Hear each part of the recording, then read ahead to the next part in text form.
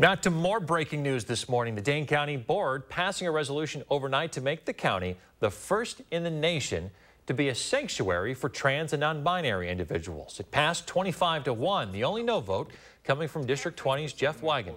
A sanctuary county means that if any state law were to pass criminalizing gender-affirming care, the sheriff's office would be urged to make enforcement low priority.